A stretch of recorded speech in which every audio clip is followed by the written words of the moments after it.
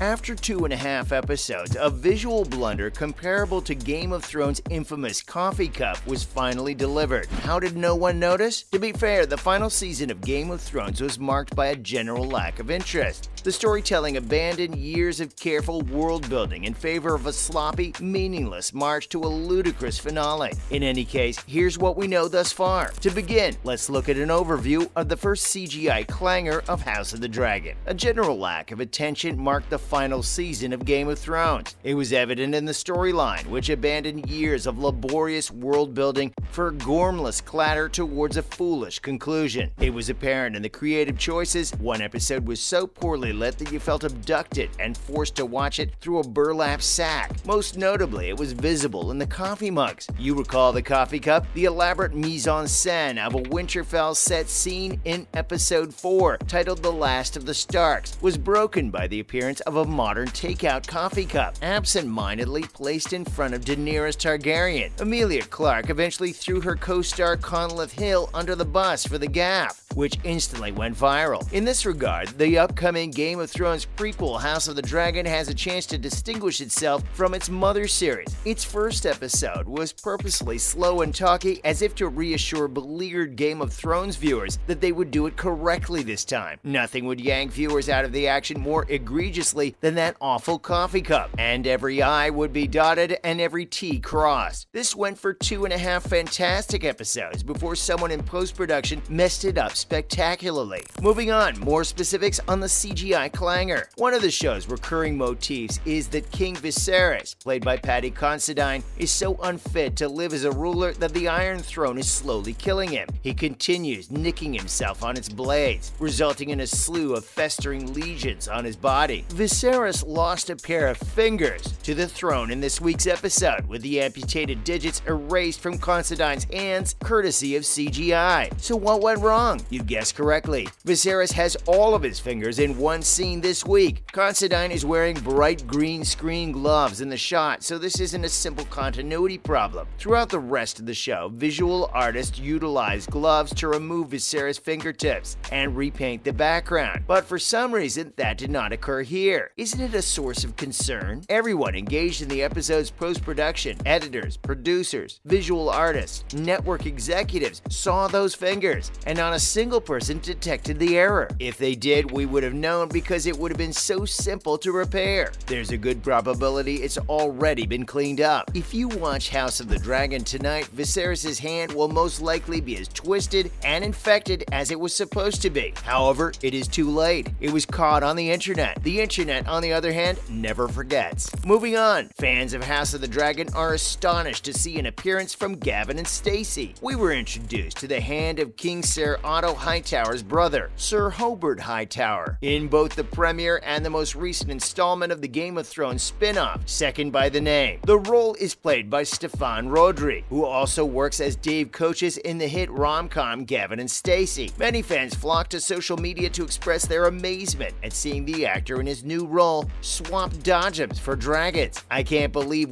Dave Coaches is wandering about Westeros these days pretending he doesn't like the dodgems. Hashtag House of the Dragon, hashtag Gavin and Stacey, wrote one Twitter user. Watching hashtag House of the Dragon and then go, oh, that's Dave Coaches, wrote another. Watching hashtag House of the Dragon, or rather playing What's This Man From, said a third. And appreciating the crossovers of the dad from Fleabag, Dave Coaches from Gavin and Stacey, and the gorgeous twins from Shameless. Stefan is no stranger to fantasy, having appeared in films such as Harry Potter and the Deathly Hallows and Wonder Woman. House of the Dragon has aroused increased interest in the Targaryen dynasty, on whom it focuses, but it has also prompted many to take a deeper look at the Hightowers. As King Viserys the First Targaryen, Considine, reigns on the Iron Throne, the Hightowers wield considerable political power. In addition to being a staunch ally of the Targaryens, the Hightowers appear to be ambitious in their own right, operating with deception in King's Landing. Following that, House of the Dragon star Steve Toussaint is gutted by his abrupt departure from the Game of Thrones prequel. In a statement, co-showrunner and director Miguel Sapochnik announced his departure from the series at the end of the first first season. Many fans were disappointed by the announcement, but it appears that it also surprised one of the show's stars, Steve Toussaint. Toussaint, who plays Corlys Velaryon on the Game of Thrones prequel series, has spoken out about his response to learning the news. "We have this English expression, 'got it,'" he explained. "I got a call one night from creator Ryan Condal basically saying, 'Listen, Miguel's exit is about to break.'" Continuing on the West of Westeros podcast, he said, "It was Miguel's decision, but I was disappointed." Steve then told listeners about Miguel's involvement in the overall process of bringing House of the Dragon to our screens. With him, it was full on because he was constant. He had to direct and perform his own portions as well as his own episodes, and then he has to look the other way. After directing legendary episodes such as Hard Home, Battle of the Bastards, and The Winds of Winter, Sapochnik became a household name among Game of Thrones fans. Working inside the Thrones world for the past few years has been an honor and a privilege, especially spending the last two with the incredible cast and crew of House of the Dragon, Sapochnik stated in his farewell statement. Next up, House of the Dragon Episode 4, more secrets about Arya Stark's dagger. We will closely examine the most famous dagger in the entire Game of Thrones House of the Dragon universe. This cat's-paw dagger eventually ended up in the hands of Westeros' savior Arya Stark, Maisie Williams. The clip begins with Princess Rhaenyra, Millie Alcock, straining to read the inscription on the dagger while holding it over searing flames. "From my blood comes the prince that was promised, and he will be the song of ice and fire," she interprets. Despite the 3-year time leap between the first episode, Heirs of the Dragon, and the upcoming 4th episode, it appears Rhaenyra and her father, Viserys, are still thinking about the prophecy of the prince that was promised. Following that, Daemon returns victorious with a new do. In the 3rd episode, titled Second of His Name, Daemon defeated the Crab Feeder in the struggle for the Stepstones with help from Corlys Velaryon, Steve Toussaint, and Corlys' son, Laenor, Theonate. However, the partying appears to have continued after the credits rolled. Daemon returns to King's Landing victorious, wearing a crown and sporting a new haircut. He declares himself to be the King of the Narrow Sea, also the title of the 4th episode. And it's a good thing because this scene is significant in Targaryen history. Without going into too much detail, this sequence, Daemon returning from the Stepstones, is pivotal in Fire and Blood, the George R.R. Martin novel on which House of the Dragon is based. Finally, fans of House of the Dragon are already devastated by the planned cast change. I'm not ready. House of the Dragon is about to go through a massive casting shuffle that disappointed fans. We only have 2 episodes left, with Millie Alcock as Princess Rhaenyra Targaryen before she's replaced by Emma Darcy, when the Game of Thrones prequel time jumps to the middle of the series. All of the younger actors are dropped. Emily Carey, who plays Alicent Hightower, now King Viserys' wife, will be replaced by Olivia Cook, while Nana Blondell and John McMillan will be returned as Lyanna and Laenor Velaryon. Fans have universally complimented some younger actresses, like Alcock, whose spirited performance as the princess has made for compelling entertainment, while Darcy and Cook will undoubtedly be outstanding when they finally appear in House of the Dragon's 6th episode. Fans are nonetheless upset at the prospect of leaving the present ensemble behind. Millie Alcock as young Rhaenyra Targaryen is one of the perfect castings ever. I'll never get over it, one fan commented, while another agreed, saying, "Rhaenyra Targaryen is a badass heir. I'm not ready to say goodbye to Millie Alcock." Millie Alcock as Rhaenyra Targaryen is exactly correct, said a third fan. "She has a regal air and can command a room and fascinate her audience. I will miss her outstanding performance. She served, ate, and left no crumbs." In the most recent episode of House of the Dragon, Viserys and Alicent became parents to a son, the new successor to the throne. Well, that marks the end of our video for today. We hope you enjoyed it.